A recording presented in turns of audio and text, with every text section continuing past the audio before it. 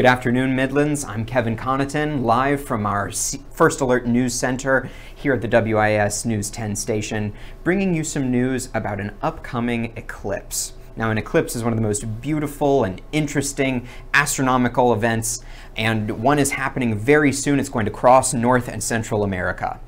So a total solar eclipse occurs when the moon blocks the face of the sun as it passes between the sun and the earth, and it darkens the sky in the middle of the day.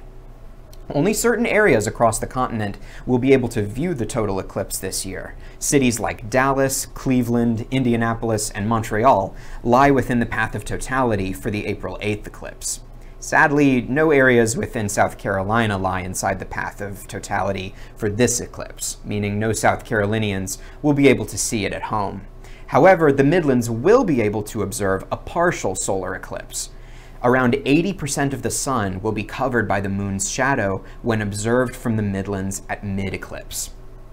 While many people might be eager to view the partial solar eclipse, it is important to take steps to be safe and protect your eyes.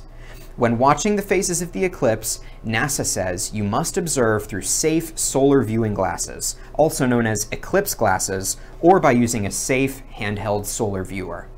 For more stories like this one, visit our website at wistv.com.